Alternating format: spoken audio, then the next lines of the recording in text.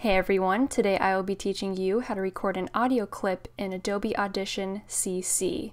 My hardware settings and microphone are already all set up, so I'm just going to go ahead and get started.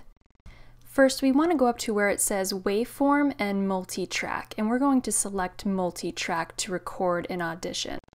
And next, we can just name this tutorial. You can name your file whatever you want, but I will name mine tutorial and save it where I need to. It's recommended you save it in a safe place that you can access it later.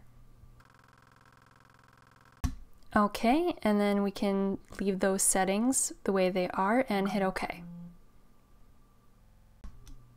And Audition has brought up our multi-track session, and you can see track 1, track 2, track 3, and we're going to worry about track 1 for right now. And you can expand this by dragging it down near that line of separation between track 1 and track 2, and so on, if you need more room to see your audio clip. Now, to see your audio levels, we have to arm it to record. So hit that R right there and it turns red. Now we can see our audio levels right here, and we are ready to record. So we can go down to this record button and click it, and you will be recording your audio file. And to stop recording, I just hit the space bar, and here's your scrubber to move it throughout the audio clip.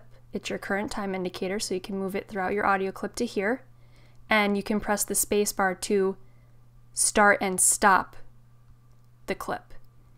Or you can press these buttons right at the bottom here of the tracks to play and pause and stop the clip. So now we're ready to export this. We're going to hit File, Export, Multitrack Mixdown, and mix down the entire session.